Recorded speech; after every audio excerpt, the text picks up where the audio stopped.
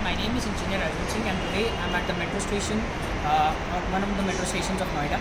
So this structure, the whole superstructure here is of steel. As you can see, there are steel columns going around and steel beams. Now this type of connection is called as bolted connection. As you can see, there are different kinds of bolts here. Now these are the bolts which are attached, and the second column is going in a arch way. And as you can see over the crossings there, that is called as the bracing. The bracing is also being provided over there, and there.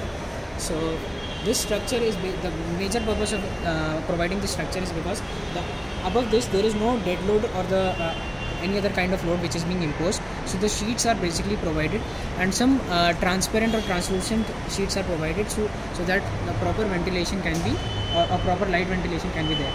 So this is all about the Noida metro station. So thank you everyone for watching.